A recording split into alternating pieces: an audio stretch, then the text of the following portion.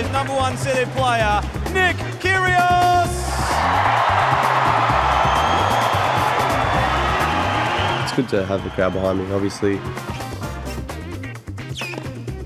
Oh, outrageous.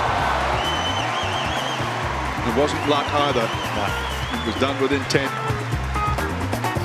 You know, when the times get tough and, you know, you hit a good shot and the crowd gets behind you, it's a good feeling. Yeah, they play a massive part in it. Oh, he's a great player, there's no doubt about that.